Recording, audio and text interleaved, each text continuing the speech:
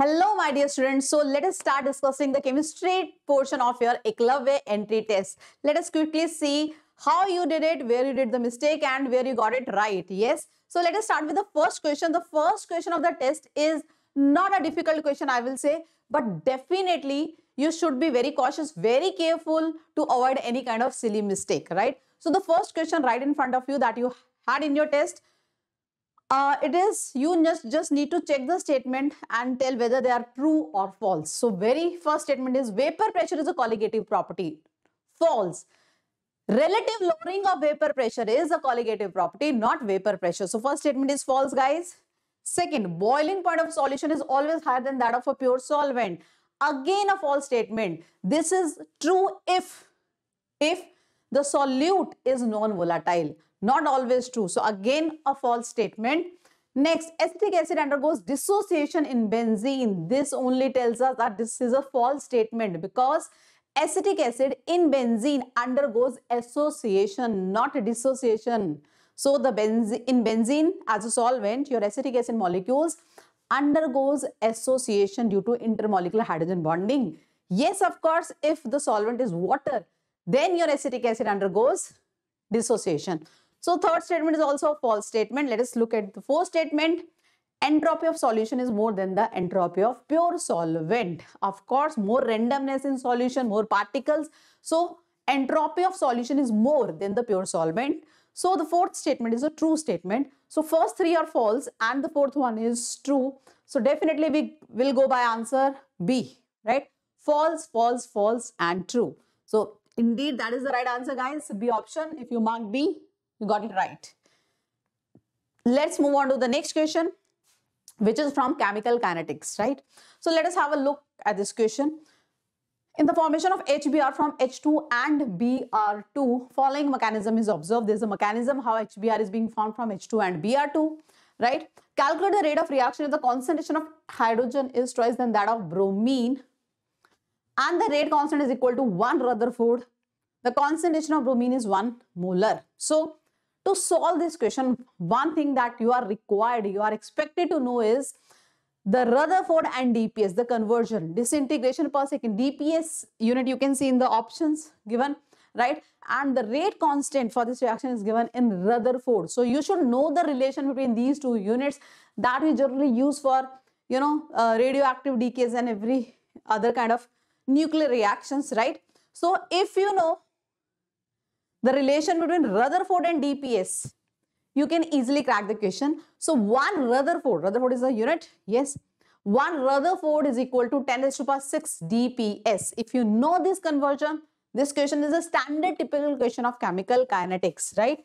So by looking at the mechanism, we can see the first step is the equilibrium step and the second step is the rate determining step, the slowest step. So I can write the rate of reaction as rate is equal to K dash, say, concentration of H2 and concentration of Br free radical, because second step is the rate determining step, right? But Br free radical is an intermediate, not the reactant, neither the reactant nor the product. So I should replace this Br free radical concentration with Br2, right? With the concentration of Br2, I should replace it, right? So how can I do that? I can do that by first reaction, by using the expression for equilibrium constant from the first reaction. And of course, I can write from first reaction the equilibrium constant. How can I write the equilibrium constant? The equilibrium constant from the first reaction is the concentration of Br free radical raised to power 2 upon the concentration of Br2, right? So from here, I can get the expression of concentration of Br free radical in terms of Br2, right?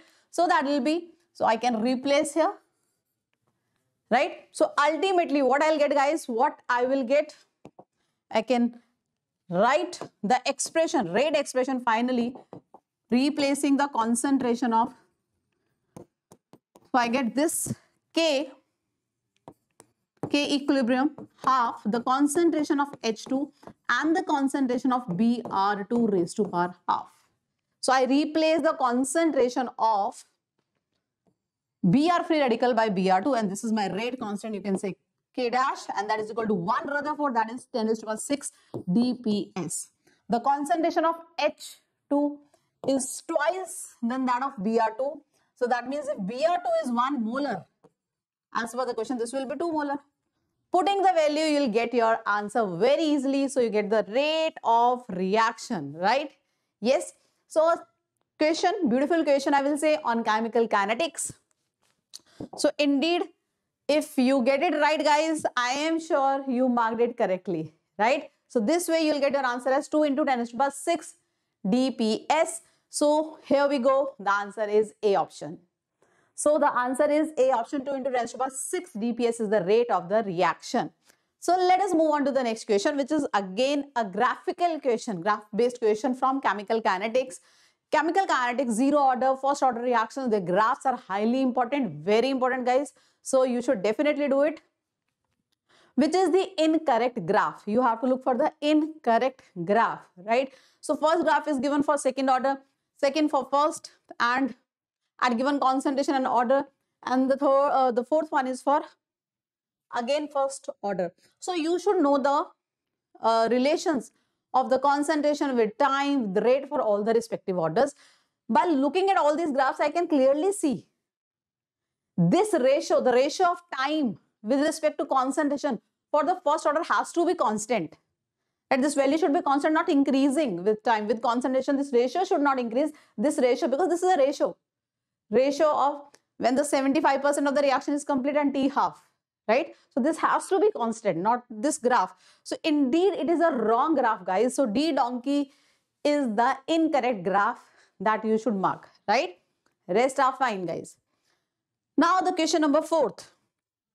Which of the following compounds or complex ion would not show geometrical isomerism? So a beautiful question from coordination compounds. And isomerism indeed is an important topic from coordination compound that you should definitely do. So we have 4 different complexes given in this. Yes, you should know which will show geometrical isomerism, which will show optical isomerism. So basically isomerism, be it stereoisomerism or structural isomerism, that is important part from coordination compounds, right? And you can refer any reference book. There is precisely the tables, the charts given, right? How many geometrical isomers, how many optical isomers, in which type of complex, that is also given. Like you can refer the inorganic chemistry for JEE from like by J.D. Lee and Sudarshan Guha. So you can refer those books. There are beautiful charts given for the isomerism part, the conclusion sort of, you can say. So which of the following complex ion would not show geometrical isomerism? So as you can see in the first, there is a glycinato ligand, right? And it has nitrogen as a donor in glycinato and oxygen. So from which site is this donating, how it is attached, that can give rise to geometrical isomerism, right? In other also you can see this is a scare, this is this complex, platinum complex, ethylene diamine as a bidentate ligand, chlorine bromine, that can also give to cis and trans isomerism, right? Here we have this complex. Ethylene diamine is also a bidentate complex, right? Bidentate ligand, sorry. So ethylene diamine is also a bidentate ligand, but the donor atom is same, nitrogen, right? So it will not give rise to different linkages. So we have 4 SCA negative ligands and ethylene diamine 1, it is a bidentate. So the coordination number here for cobalt is 6, definitely. This is the complex which cannot show geometrical isomerism, guys. You can see this is the only arrangement with respect to each other which is possible. So ethylene diamine, glycinato is also bidentate. In other options we have glycinato, but remember guys, in glycinato the 2 donor atoms are different, oxygen and nitrogen. So how they are linked, right? So that can give rise to different structures. So the answer indeed is C. This will not show geometrical isomerism. The only existing form is this, right? So let's move on to the next question. What is the next question? Which of the following statement is true? So they are asking you the true statement out of all. So H3PO2, H3PO3, H3PO4 all are tri-basic. No, they are not tri-basic. Their valency factor or their basicity is not the same, though the formula shows 3 hydrogens in each, but They are not tri-basic. The valency factor indeed is different in each one of them, right? I hope you know the structures, right? Because it is very important to know the structure, guys. So let me show you the structures quickly.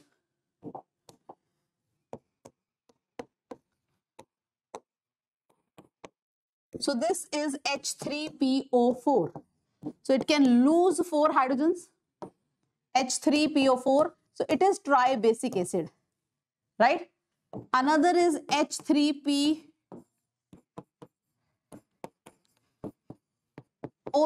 H3PO3. This can lose these 2 hydrogens which are bonded to oxygen. So its valency factor is 2. It is dibasic. Whereas your H3PO2 is monobasic because only 1 hydrogen it can lose, right? So they all are not tribasic. This is tribasic, this is dibasic, and this is monobasic, right? So the first statement that was given, that is not a correct statement, guys. That is a false statement. Next statement is among anions, nitrate, sulfide, carbonate, and borate, only SO3 2 negative have p-pi bonding. No, we have sulfur, we have oxygen. So the bonding there is p-pi d-pi bonding. The p orbital of oxygen that overlaps sidewise with the d orbital of sulfur. Sulfur has 3d, right? So it is a p-pi d-pi bonding, not the p-pi bonding. So be careful, guys. So B is again incorrect option. Among the anions, these are the anions, and SO3 2 negative is a basic and reducing in nature. So SO3 2 negative, let's see what is the structure of this, whether it will be basic or reducing in nature. So sulfur has 6 valence electron, right? And SO3 2 negative ion is this.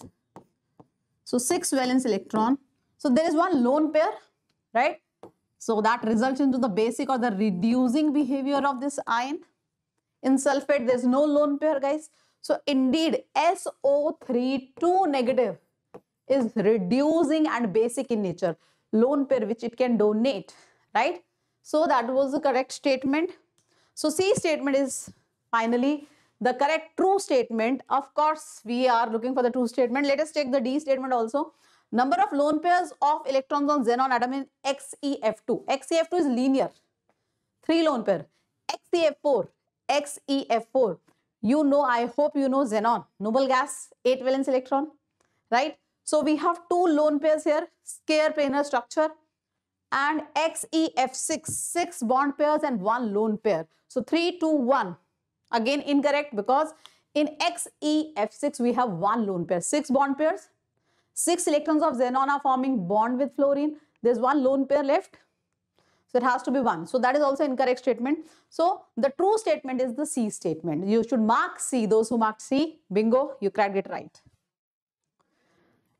Now the next question, guys. So this is a question based on the reaction of your fluorine with cold dilute NaOH or the concentrated. The products are different. So you should know how your fluorine will react with dilute cold NaOH or with concentrated NaOH. So these are the 2 reactions given and they are asking about the products A, B, C.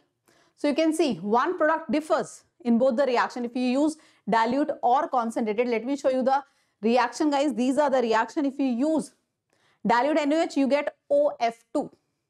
And if you use concentrated, you get O2. Rest 2 other 2 products are same. So your A is NaF, B is OF2 and C is H2O, right? And D is O2. And let me see what is the structure of OF2. Oxygen is a central atom with 2 lone pairs and this kind of structure similar to that of water, bend structure, bend shape. Yes, guys. So this is the structure. So they asked us the options. We need to mark the option. A is Na2FO2. No. B is F2, C is H2O2 and B has similar structure to that of C. Of course, B and C has similar structure. B is OF2 and C is H2O. Only D option is correct. A is NaF, B is OF2, C is H2O and D is O2. Right, guys? So indeed, the only option that is correct here is D, donkey. So let's move on to the next question, guys. The next question is, which of the following product is formed by the reaction of amine plus 2 salt with peroxodisulfate. So what will happen? Peroxodisulfate, right? So I hope you know this redox reaction, guys. There is this redox reaction here that you should know, guys. The redox reaction here. Yes. So we have Mn plus 2. Let me show you. And we are reacting it with peroxodisulfate, right? Yes. So what will happen? Redox reaction will take place. Your Mn plus 2 will become permanganate ion. That means here you have plus 7 oxidation state, plus 2 to plus 7, and this will become sulfate, right? Yes. So this is the reaction that is taking place. Of course, you have to look for the product, and I can see the options. The product is this. Done, guys? Yups. Is that fine, guys? Yo. Okay, let us move on to the next question. So if it is a reaction, you can see your plus 2 will become plus 7, right? So I hope you get it right, guys. Let's move on. This is the reaction you can see here clearly. Yups.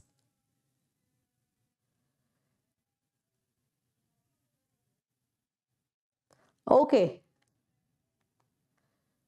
Next question, please. Let us quickly go through the next question.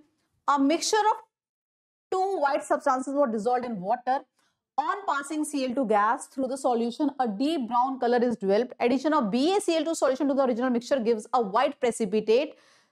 Addition of a large amount of NaOH solution to the original solution gives a white precipitate whose suspension in water is used as an antacid. The mixture gives lilac color in oxidizing flame. The mixture contains. So a standard typical question, I will say, based on qualitative analysis, right? Yes. So let's see. You have a mixture of two white substances were dissolved in water. On passing chlorine gas through the solution, a deep brown color is developed. Deep brown color. What is clicking, guys, for a deep brown color? Yes, deep brown, reddish brown, bromine, right? Bromine on passing the chlorine gas, maybe the bromide ion, they are becoming bromine, right? The deep brown red liquid bromine is. Addition of BaCl2 to the solution of original mixture gives a white precipitate. BaCl2. There has to be sulfate ions, right? If a solution has sulfate ion and you add barium chloride, what you will get? Barium sulfate. The white pipette of barium sulfate, right, guys? So, of course, sulfate ion must be there. Addition of a large amount of NaOH solution to the original solution gives a white precipitate whose suspension in water is used as antacid. If it is antacid, that means that is basic. Which is used as antacid? Magnesium hydroxides. Magnesium hydroxide precipitates are white in color and it is used as an antacid. Remove acidity, right? The mixture gives lilac color in oxidizing flame. So the flame test is also there. The lilac color, which ion, which metal ion, which alkali metal give lilac color? Sodium, potassium, rubidium, cesium. All are the alkali metal which will give lilac color. Sodium will give golden yellow. Lilac will be given by potassium ion. So my mixture must be having potassium ion, sulfate ion, because with barium chloride it is giving white precipitates of barium sulfate. Some bromide ions must be there. Magnesium ion is there because they are talking about antacid. They are talking about magnesium hydroxide, white precipitates. So all the story fits well with the option A. Got it, guys? So the option A indeed is the correct answer. We have potassium ion for lilac color. We have magnesium for antacid and white precipitates of magnesium hydroxide. Bromide ion, that reddish brown color in the beginning, and sulfate ions which give white precipitate with barium chloride. Next question, guys. Let's have a look at the next question. Which of the following statement is correct? So you have to look for the correct statement. In thiourea test for nitrite, a green colored solution is obtained. Thiourea test for nitrite.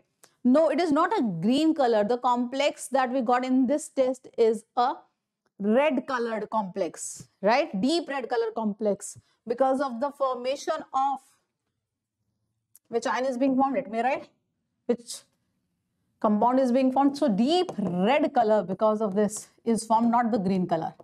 So this is not a correct statement. It is necessary to carry out chromyl chloride test in a dry test tube. Yes, it is very much required to carry out this reaction in a dry test tube, because if water is there, it will give another reaction. It will form H2CrO4, right? So the desired reaction will not take place in the presence of water. So it is very much required in chromyl chloride test, we use a dry test tube. In lead nitrate, the brown ring test can be performed with its water extract. No, brown ring will not be, visible clearly, right?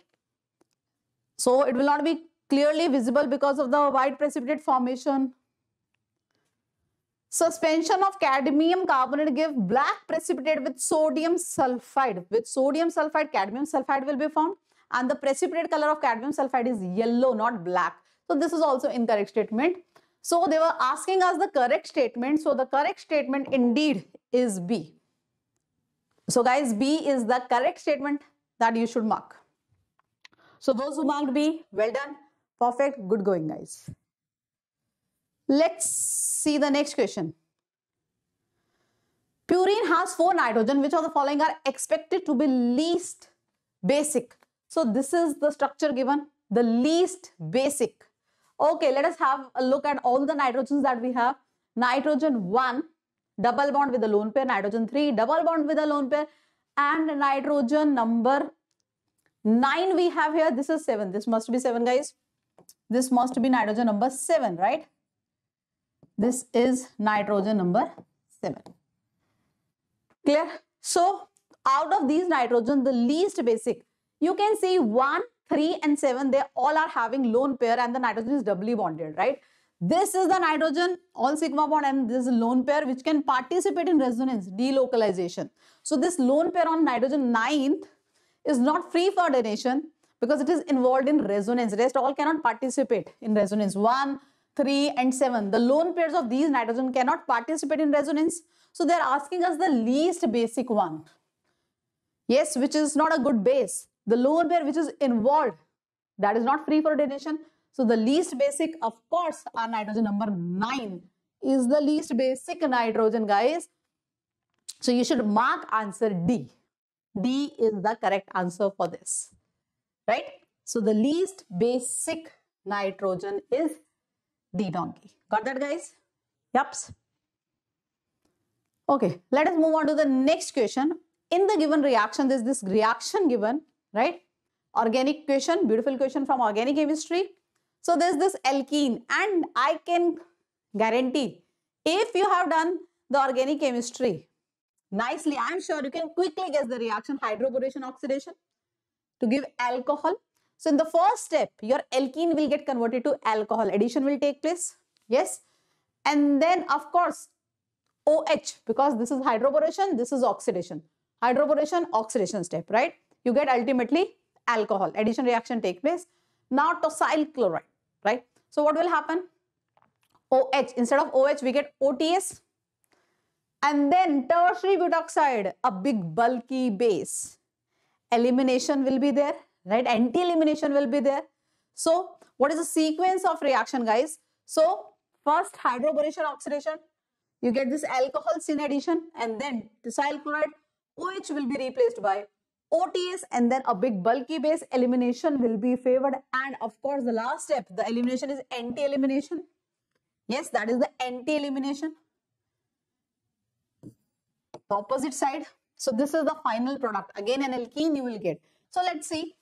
We start with this and we obtain this. Both are alkenes. What is the difference? They are position isomers, right? The starting one and the final product, they are position isomer. The position of double bond is changed. You can see here the position of double bond is changed. Yes. So let's see what are the options given to us, guys. So position isomer, the product Y is the position isomer of X, right? Of course, formed by the anti-elimination by base in the last step, of course, big bulky tertiary butoxide. leads to anti-elimination. And oxidation product of X false. D is both A and B. So definitely I'll go by D option. Both A and B is the correct answer, right? So we'll mark our answer as D donkey. I hope you get it right.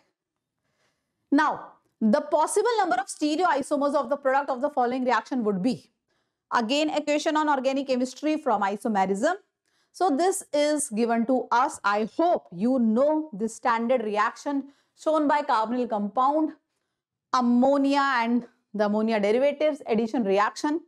Yes, H2O is removed and you'll get the, so what will be the product that you'll obtain after the reaction? Let me write the product first. I have PH, I have CH double bond CH, C, H double bond N, right? And OH, of course, there's this lone pair and OH will be there. This is the addition compound form. Addition reaction shown by carbonyl compound. This is the compound. Right now, how many stereoisomers? So let me see the stereo centers. This double bond can show geometrical isomerism. This satisfies the condition of this can also show geometrical isomerism. Syn and anti, lone pair and OH, right? Is there any chiral carbon in this molecule? No, there's no chiral carbon. So of course optical isomerism is not there. And we have two stereogenic centers where it can show stereoisomerism. So of course the formula is 2 raised to power n. N is the number of stereo centers. So I will get my answer as 4. Right? 2 raised to power n. N is the number of stereo centers. So I've got 2 position double bond which can show geometrical isomerism. So 2 raised to power n. N is 2 here in this molecule. And of course the answer is 4. So those who marked 4, there's no chiral carbon, guys. You'll get it right. Next question, let's have a look at the next question. The ionization constant of each HA and BOH are this. The ionization constants are equal, same. The percentage of degree of hydrolysis of BA at the dilution of 10 liter is. So they are asking you about degree of hydrolysis. So both acid and base are weak, guys. Right? So both are weak, guys. So the degree of hydrolysis, let me write H. They are asking us about H is equal to, this is the formula for the salt of weak acid and the weak base, both are weak. Right? And of course, Kw is given to, which is known to 98 Kelvin is 25 degrees Celsius. The ionic product of water is, of course, 10 raised to minus 14 and both are equal. That is 6 into 10 raised to power minus 7. Right? Yes. So what I will get is,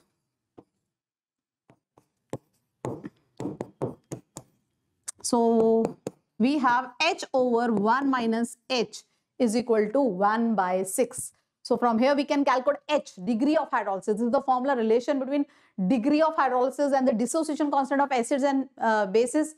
Both are weak, acid and base are weak. This formula we can apply and of course we can get the value of H, right?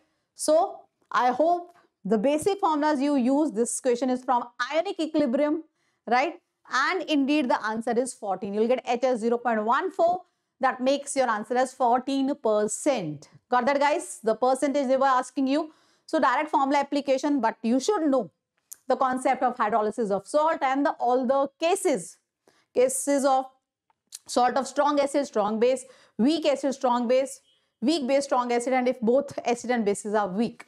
So the answer is C, guys. Let's have another question. A sample of water has a hardness expressed as 120 ppm of calcium. That means 120 ppm is parts per million. What does that mean? That means if you take 10 raised to 6 grams of water, it has 120 grams of calcium ion, right? Parts per million. Now, the sample is passed through an ion exchange column. The sample is passed through ion exchange column where your calcium ions are replaced by H positive ions, of course. What is the pH of water after it has been treated? So your calcium ions from water, they are replaced by H positive ions. Of course, you know, it has to be neutral. So calcium ion has 2 positive charge. So one calcium ion is being replaced by 2 H positive ion, right? Yes. And how many calcium ions are there? How many calcium ions are there? Initially 120 ppm. That is the hardness of water, guys. 120 ppm. That is the hardness given here. Yes. So you can calculate. I can say 120 grams of calcium ions are present in 10 raised to power 6 gram of water, or you can say ml of water. Density of water is 1. Right? So 120 grams means how many moles of calcium ion? Given mass, atomic mass. 3 moles of calcium ions, you can say, right? 3 moles of calcium ion. So if you have 3 moles of calcium ion, that is being replaced by 6 moles of hydrogen ions. So you have 6 moles of H positive ion. Right, guys? So 6 moles of H positive ion. What does that mean, guys? 6 moles of H positive ion. Now you have to calculate the pH. Right? So, but please, for pH, you need concentration of H positive ion. This is the moles divided by volume. Volume of water. Density of water is 1 gram per ml. So, I can say 10 raised to the power 6 ml of water, because density is 1, contains 6 moles of H positive ion. So, just calculate the concentration, the pH of the water. You are supposed to tell the pH. pH is minus log of H positive ions concentration. And what is this concentration? This is molarity, moles by volume. How many moles in how many milliliters, right? 1 gram per ml. So 10 raised to the power 6 ml of water contains 6 moles of H positive ion. I hope you can get the molarity, and finally you can calculate the pH. So guys, I hope you get it right. This is not a tough question. I am sure you can easily do it, and the answer that you'll get is 2.2, right? So the basic log values, log 3, log 2, that is being used here, and you're expected to know at least like log 2 value, log 3 value, log 5 value, 7 values. So these values you are expected to know. So the answer is indeed B, guys. Let us move on to the next question, question number 15. Consider the following statement and arrange in the order of true and false. Again, true and false they are asking us. Let's read. The reaction 2H2O2 H2O is not an example of redox reaction. Indeed, it is a redox reaction. It is a disproportionation reaction, right? So that statement is a false statement because it is a redox reaction. Statement S2. The equivalent mass of ferrous oxalate in acidic medium is molar mass by 3. So let us see what is the valency factor. Ferrous oxalate. So ferrous will get converted to ferric ion and oxalate will get converted to CO2. So 1 electron lost by ferrous to ferric, and oxalate will become, because oxalate is C2O4 2 negative, 2 carbons, right? And CO2 2. So total loss per molecule is 3 electrons. 1 molecule is losing in the redox reaction. That is the valency factor of this ferrous oxalate. So equivalent weight is molar mass by valency factor, that is 3. So this statement is a correct statement. Wrong statement. Now, the equivalent mass of a substance can be calculated without considering the reaction it undergoes. No, because the equivalent mass is not fixed. That depends upon the valency factor of the substance, right? So we should know what is the valency factor, how much electron gain or loss is taking place by that particular species. So of course that is also a false statement. So what should be the answer, guys? False, true, false, that is option B. So redox reaction based question, a question based on the basic concepts, that should be very much clear with you to crack the question, guys. So let's move on to the next question. In an iodometric estimation, the following reaction happens. Let's see what is the reaction. Copper 2 positive ion with Ki liberate iodine. Iodine is being liberated, and that iodine reacts with thiosulfate to give this reaction. 0.12 moles of copper sulfate was added to excess of Ki solution, and the liberated iodine required 60 ml of hypo solution Na2H2O3, right? The molarity of hypo solution. Okay. So moles of copper ions. How many moles of copper ion? Copper sulfate, right? So 2 moles of copper. The reaction is 2Cu2 positive plus 4I negative will give you Cu2I2, and of course iodine is liberated. They are talking about this iodine. And this iodine further reacts with hypo solution, right?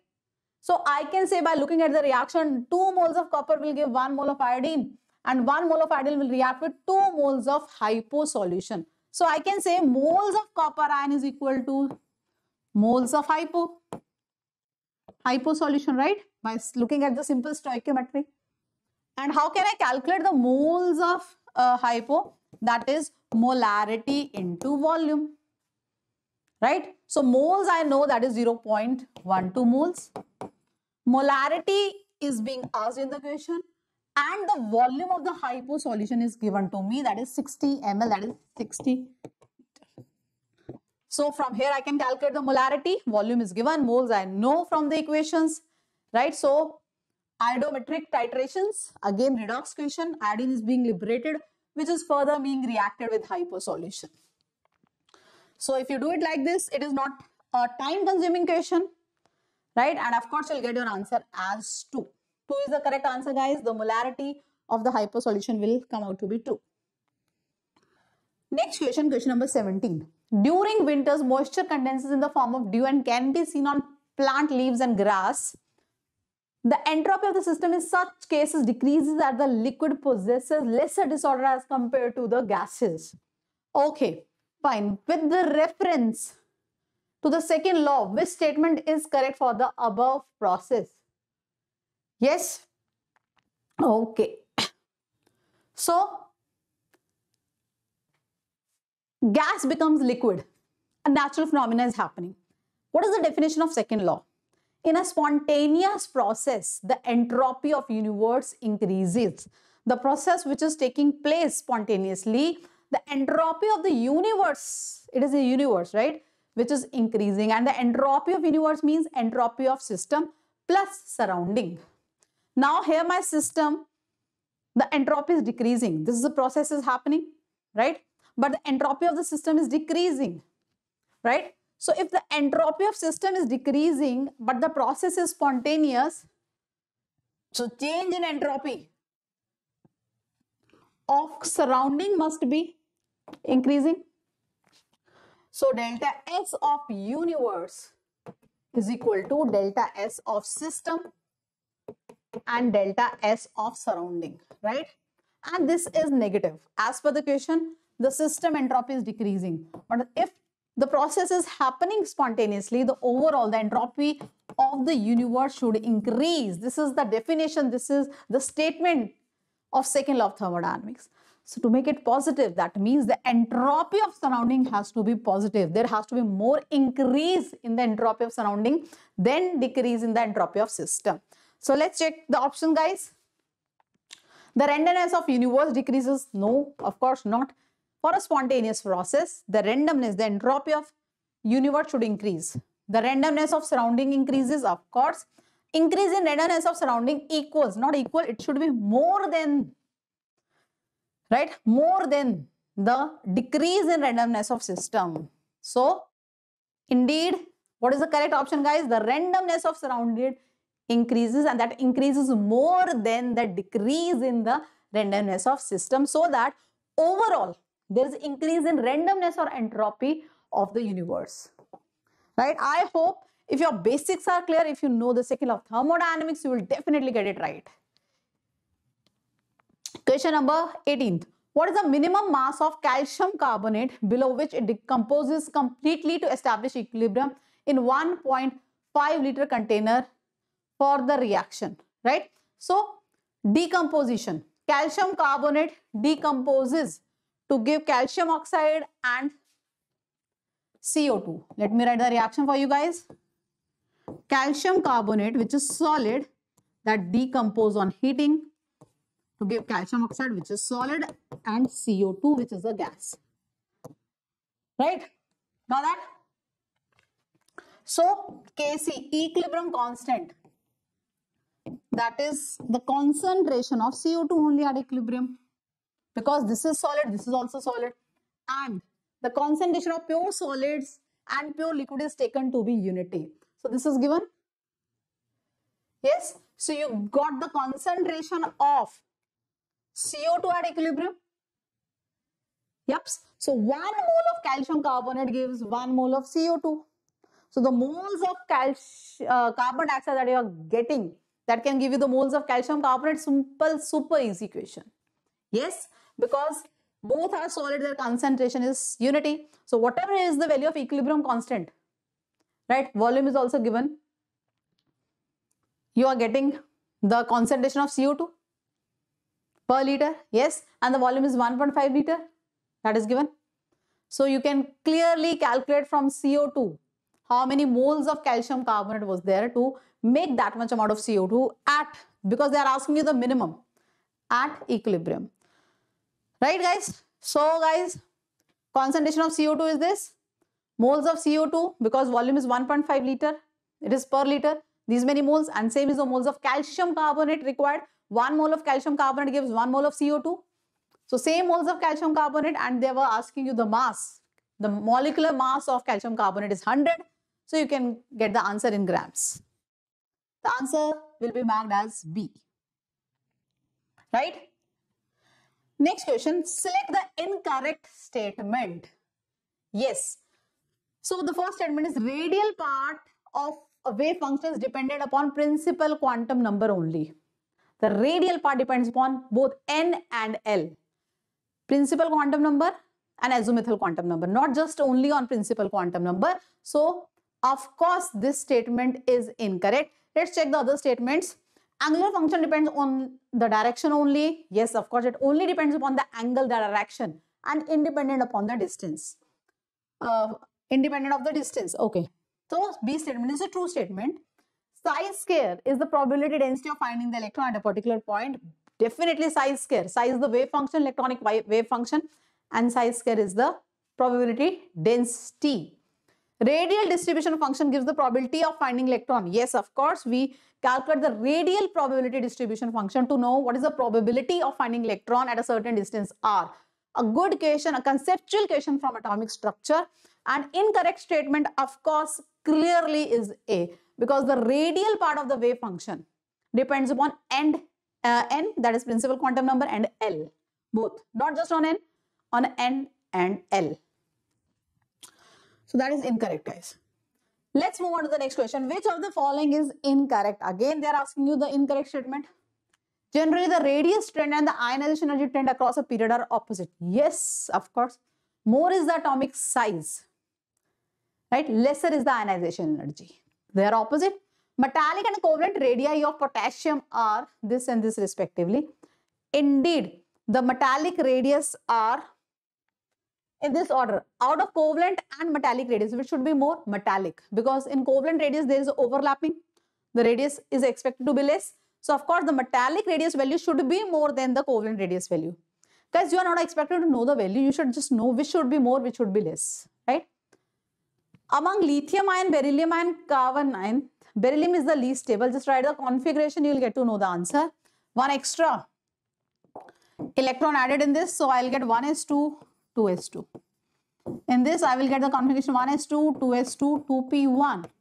Here, I will get 1s2, 2s2, 2p3. Of course, you can see these are the stable configuration. So, this will be the least stable. Correct. Yes, this is also correct. This is also correct. Atomic and ionic radii of niobium and tantalum are almost same. Yes, this is true. What is the reason, guys? Why they are same? Niobium and tantalum, zirconium and hafnium, because of lengthenide contraction, not diagonal relationship. The reason is lengthenide contraction. So this is the incorrect statement. They were asking you the incorrect statement. Half of the statement is correct, but the reason they are giving because of diagonal relationship, it is incorrect. So you have to be very careful. By simply looking at niobium, tantalum have same radius, if you take it as correct, you will get it wrong. So the questions are pretty easy, guys, but there are many chances to do the calculation mistake or the silly mistakes. You might interpret it wrongly, you might skip a point and everything, right, guys? Yes? Is that clear? Yo? Okay, guys. So these are the questions which are from single correct. You have to select a single correct. Rest questions are numeric question. You have to solve, you have to tell the numeric value. Let's discuss those questions. So guys, now let us move on to the numeric value questions. So here we have question number 21, which is based on solution and colligative property, right? So let's see. 2.24 grams of a monobasic acid is dissolved in 100 gram of benzene, right? The mass of that acid is given to you. Boiling point of solution increases by 0.16 degrees Celsius. That is the elevation in boiling point. With respect to pure benzene, find the molar mass of the acid in benzene solvent and report your answer after dividing it by 100 and round it off to nearest integer. Yes. So you can clearly see the colligative property based equation. Delta TB, the elevation in boiling point, is equal to I KB into M. KB is given to me. I is 1. Why I am taking it as 1? Because it is mentioned. Note, acid is neither getting associated or not dissociated. So Venta factor is 1. And molality, mass of the solute, is given to us. So moles of solute, given mass by molar mass, right? Moles of solute divided by mass of solvent in kg. This is how we calculate molality. Yups. So delta TB is given to us. Everything is given from here. We can calculate the M, molar mass. Moles by mass of solvent. Moles of solute divided by mass of solvent is the molality. So the elevation in boiling point, the colligative property, this formula we can use to calculate our answer directly, putting the values. I am sure you're not doing any calculation mistake here, right? And you can clearly get the answer as 4. So just nearest integer you have to write, that is 4. So delta TB is equal to IB KB into M. Let's see what is the next question. So answer that you are supposed to write here is 4. Next, if H2 plus half O2 gives H2O, let delta Cp and is equal to 32 joule per Kelvin and delta H at 27 degrees Celsius. This reaction is carried out at some other temperature in a fuel cell with 90% efficiency. The electrical energy produced is 3 into A kilojoule per mole. What is A? So I can clearly see two temperatures are mentioned here, right? Yes. And of course, I need to calculate the delta H at some other temperature, because ultimately the formula, the efficiency of the fuel cell eta, how much work is obtained from it, how much heat is supplied to it, this is the formula I'm going to use, right? And they are asking me this. Efficiency is already given. Eta is 90% efficiency is given. Delta H, if I can calculate, I will get to know the delta G, which is being asked here. Delta G is the useful work that is being taken out from the system, right? So the question is basically they are asking delta G. So delta H you are supposed to tell, right? At some other temperature, this delta H is given at 27 degrees Celsius. You are supposed to calculate delta H at 87 degrees Celsius. So I hope you remember the Kirchhoff's equation, how temperature can change the delta H. So using the Kirchhoff equation, I can calculate the delta H temperature T2. T1 is given, 27 degrees Celsius is given. So first use Kirchhoff's equation. You know delta H at temperature T1. You can calculate the delta H at temperature T2 using Kirchhoff equation. Once you get the delta H value, guys, then you can apply the formula. So this is the Kirchhoff's equation. Delta H2 minus delta H1 upon T2 minus T1 is equal to delta Cp. That remains same as it is, given in the question. So putting the value, you can calculate the enthalpy change, the delta H value at 87 degrees Celsius. So now you get this delta H and efficiency is 90%. You know that. So you can calculate delta G. So delta G will come out to be minus 3.994, that is minus 24 kilojoule. Right? And you have to, what is minus 24? That is 8. Without considering the negative sign, you have to write. Got that, guys? Yes. Done. The magnitude you have to write. Yep. So thermodynamics based question, the answer is 8. Next, the H positive concentration in 0.001 molar H2O2 solution is, H2O2 solution molarity is given. You have to calculate the H positive ions concentration. Ka1 is given and Ka2. The second dissociation constant is almost 0. Fill your answer as 10 raised to power minus 7. So what you are going to use? You have H2O2 solution. The total H positive ions concentration is equal to, I hope you know, because second dissociation constant is 0, K into C, plus we need to consider the role of water also, because this, right, I have to consider the contribution of water in H positive ions in this solution, right? So water will also be contributing. So Ka1 is given to me 8 into 10 raised to power minus 11. C concentration is 10 raised to power minus 3 plus 10 raised to power minus 14. So what I will get, guys? I will get it as 9 into 10 raised to power minus 14. That is 10 raised to power minus 7, 3. So they were asking X. This is 3. You have to write 3 in your answer. Got it? Yes. So the H positive ion from H2O2, from water you have to consider, and this is your answer. So if you mark 3, you will get the marks. Got that, guys? Let's move on to the next question. If dx by dt is equal to K into H positive raised to power n, the rate becomes 100 times when pH changes from 4 to 2. So your pH is changing from 4 to 2. Find the order of the reaction. So when the pH is 4, that means H positive ion concentration is 10 raised to power minus 4. When your pH is 2,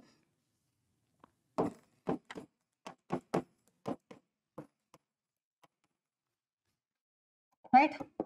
So the rate becomes 100 times, changes from 4 to 2. So if the rate is R1, this becomes 100 of R1.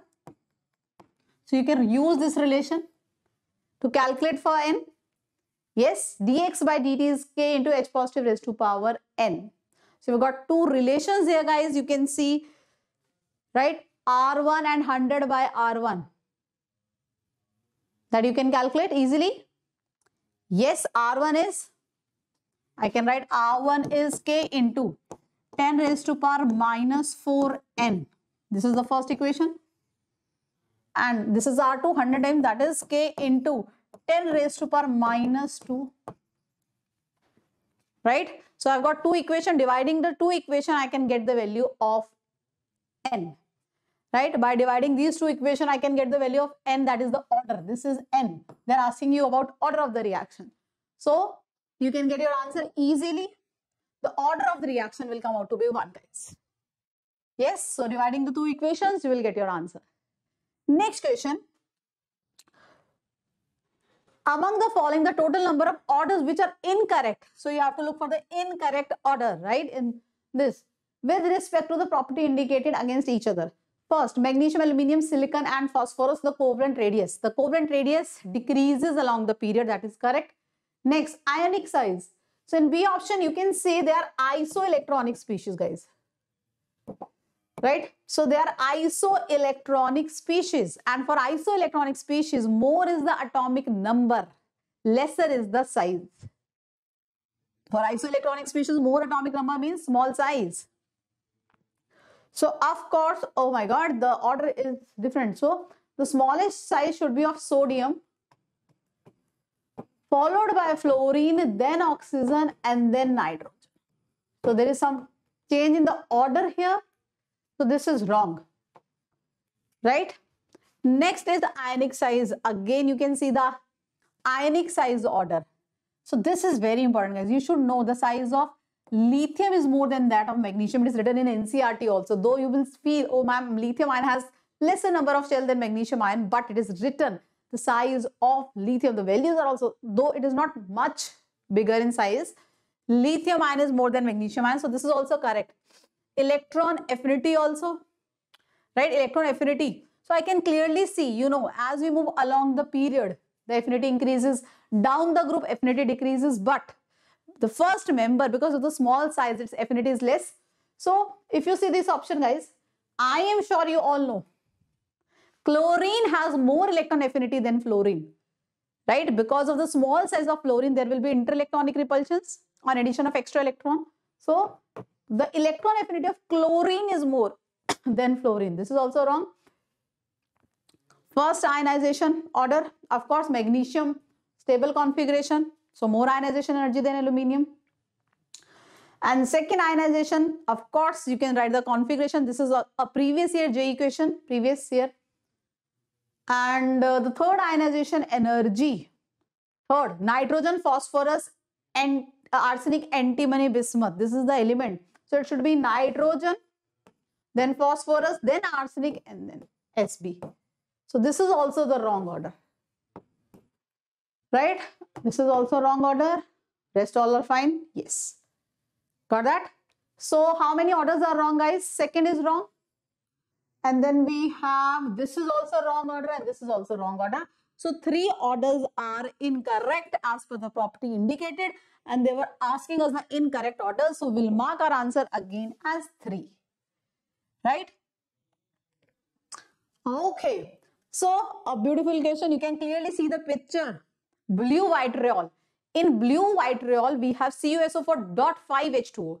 So out of 5 H2O, you can see 4 H2O are forming coordinate bond with this copper, and 1 water molecule is bonded with hydrogen bonding. So N is the hydrogen bonded water molecule and M is the coordinated bonded water molecule. So the coordinated bonded water molecule is 4 and the hydrogen bonded is 1. So what is the value of M by N? That is 4. So out of 5, 4 are donating the lone pair, coordination bond, coordinate bond they are forming, and 1, you can see this 1 water molecule is forming hydrogen bonding. This is bonded by hydrogen bonding. So out of 5 H2, 1 is hydrogen bonded, rest 4 are coordinate bonded. So the answer, of course, we will mark it as 4. Easy question, right? And time saving also if you know the structure. Next question.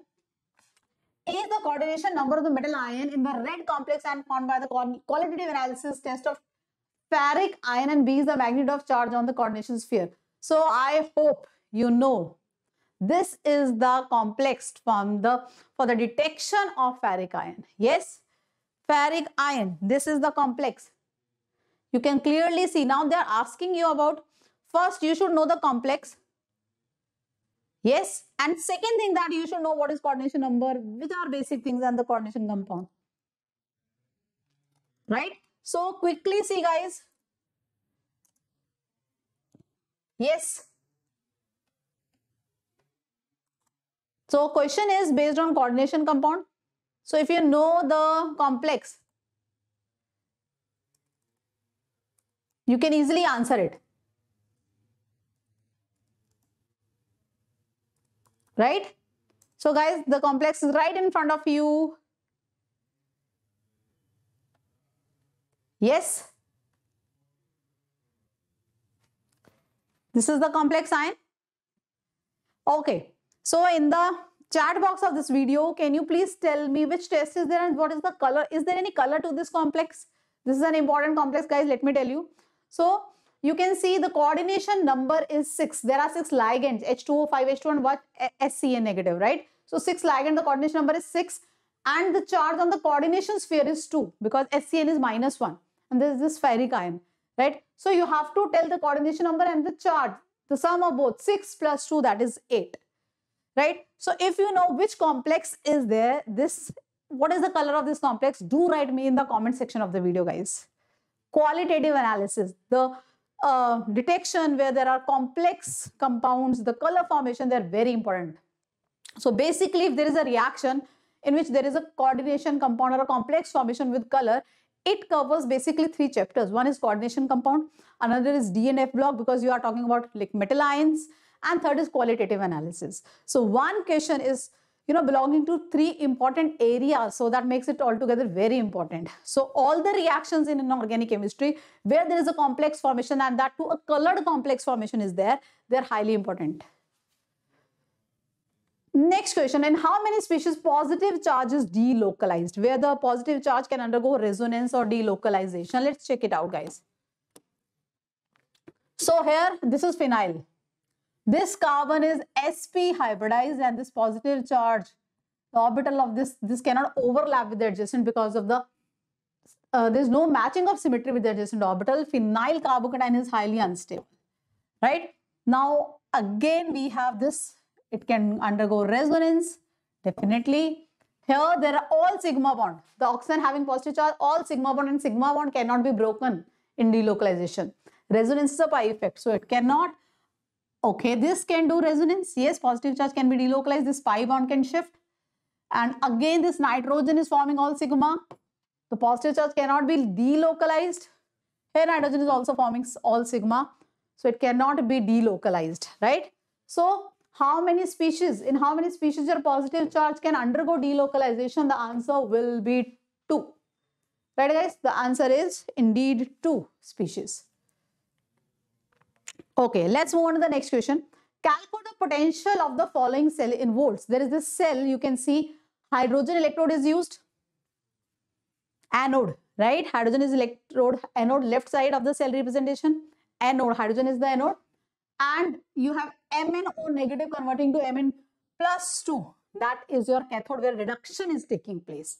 So you can clearly write the overall reaction. Hydrogen is getting oxidized and your Mn is getting reduced. You can write the overall reaction of this cell, the redox reaction happening in this cell. And let's see what else we need. Standard reduction potential, standard cell potential is given. E0 is given because we know for SHE, standard hydrogen electrode, it is 0, right? So cell potential is also given to us. Okay, standard cell potential E0 is given and we are expected to calculate E cell. The very famous equation from electrochemistry, very, very important. One of the highest weightage topics from electrochemistry, that is the Nernst equation. So simply write the redox reaction happening in this cell by looking at anode and cathode, right? Yes, just take care of the electron gain and loss should be equal. And then the Nernst equation, right? E cell is equal to E0 cell minus 0.059 upon N log of reaction quotient. So just direct application of Nernst equation in this question, but you have to be very mindful as I told you N, word N.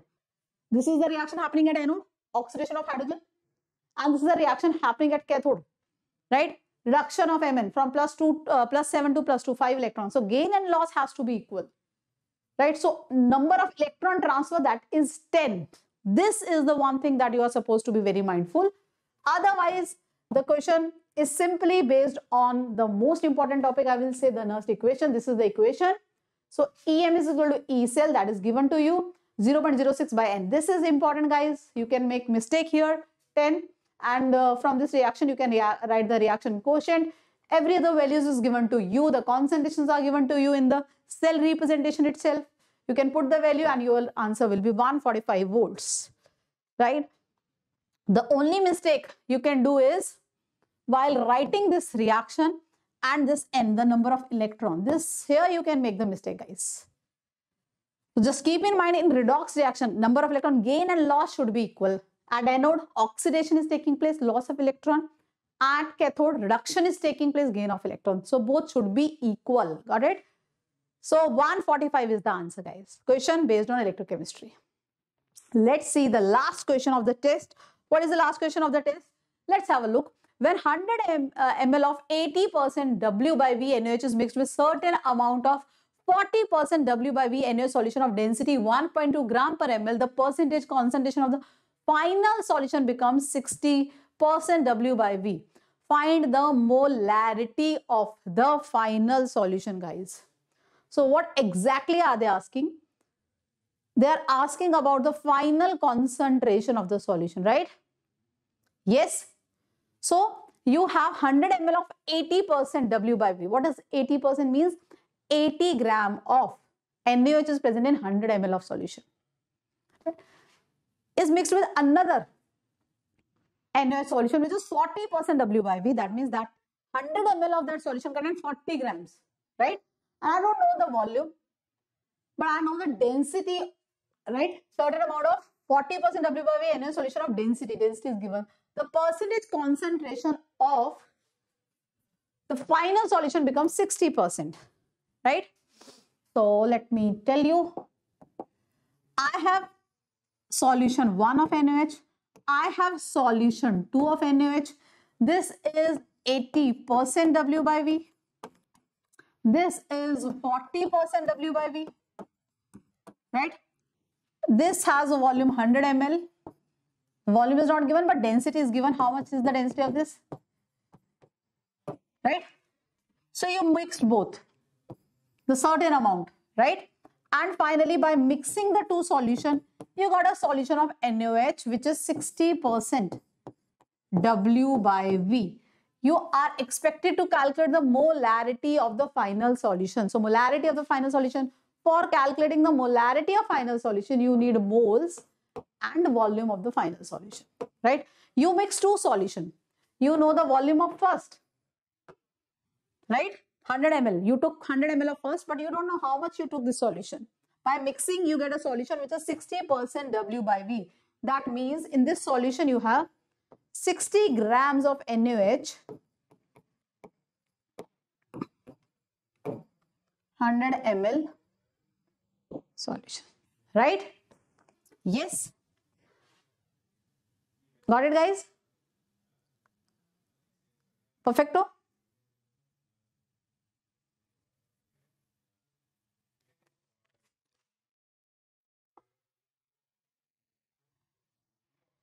The molarity you have to calculate. So molarity, you need two things. One, moles. How much moles you have taken from this? How much moles you have taken from this? Total moles by total volume. From solution 1, from solution 2. This volume from solution 1 is known to you guys, right? The volume from solution 1 is known to you. You don't know the volume from solution second, right? And masses you can calculate. Masses also you can calculate. Yes? Masses you can calculate, guys. So from here I can see how much NaOH is there. 100 ml I took 80% W by V. That means 80 gram of NaOH I took. 100 ml means that has 80 gram of NaOH. From second solution, right? Second solution, I know the density is 1.2. Volume I don't know, right? Volume I don't know. So what I can do? I can write the mass in terms of volume, right? In terms of V2 I can write, right? So for example, the density is given to me. Let me get it from here. Yes. Density is mass upon volume. Volume I don't know. Density is 1.2. Right? So mass I have taken from here. That is 1.2 V gram, I can say. From here, the mass is 80 grams. From here, the mass is 1.2 V grams. The mass of NaOH and the mass of NaOH. Yes? Clear? So, the volume here is 100 ml. The volume from here is V. So, I need to calculate the molarity, the final molarity of the solution. Yups. Okay, now, I hope this is clear. What I know about this? I know the total mass of NaOH divided by total volume is 60%. Right? So what we can do, guys? What is the total mass? 80 gram plus 1.2 V gram. What is the total volume? 100 ml plus VML. Right? So I can put that is equal to 60. From there I can calculate the value of V that is required. Once I get the value of V, I can calculate the molarity. I know the moles taken from these. I know the mass because moles also I need. Right? So by using this last information, 60% weight by volume. That means total mass divided by total volume. Mass by volume, mass of solute. So in final solution obtained by mixing the two, the weight of solute from one it is 80 grams. From second it is 1.2 V grams. This is the total weight divided by total volume. From first it is 100 ml. From second, how much volume we took? From second, it is V. Yups. Done. Perfecto. Yups. This is in 2.4 because 40% is also given to us. That is 40%. This is 40%, right? Weight by volume. So this equal to into 100.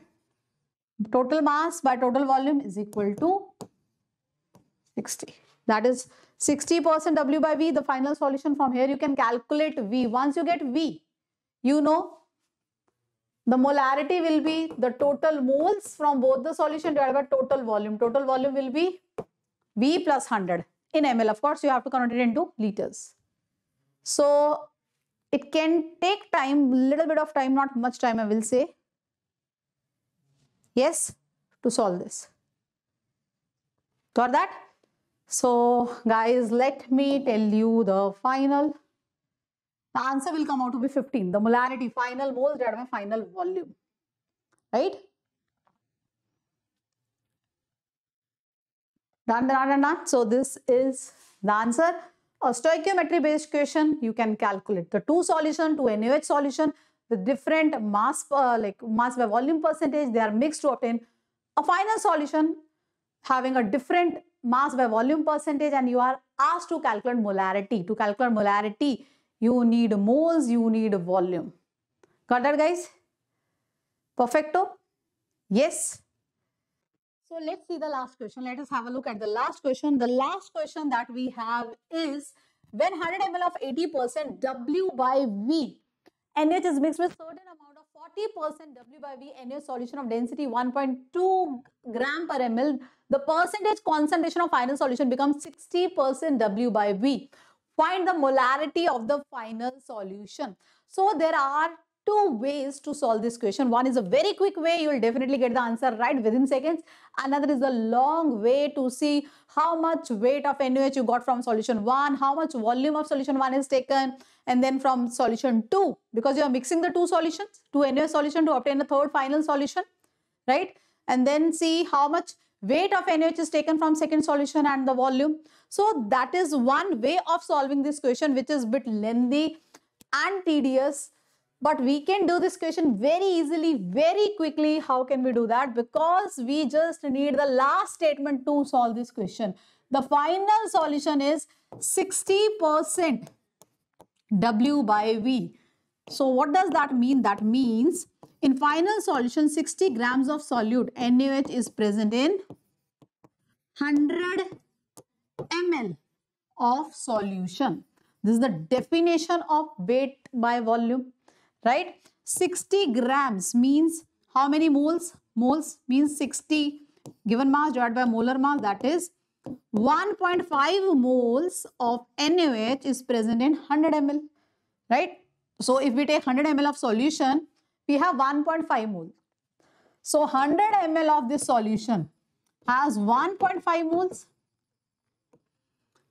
So if I take 1000 ml, how many moles will be there? 15 moles. So 15 moles of NaOH will be present in 1000 ml. Got it, guys? Yes. So molarity of the final solution is moles divided by volume, that is 1 liter. 1000 ml means moles by volume. So the molarity will be 15. So you should mark your answer as 15. Just from this data, you can calculate the molarity if you know the basic definition and the formula. So the 15 will be your answer, moles by volume. So if you give answer as 15, well done. Kudos. Good going, guys. 15 is the answer. And there is another way. As I told you, the lengthy, long way of doing this question. Taking the weight from each solution, the volume, and then finally calculating the molarity. But save time, guys. Be smart. Smart work is important. You can do the question like this. As I told you, 15 molar from W by V just converted into molarity. So that's all, guys. I hope you did your test very well. And as your JEE mains first attempt is coming, so these type of tests will definitely help you as a mock test, right, to prepare better for your JEE mains. So all the best. I hope you are getting good marks in this chemistry portion. Bye. Take care. Stay tuned.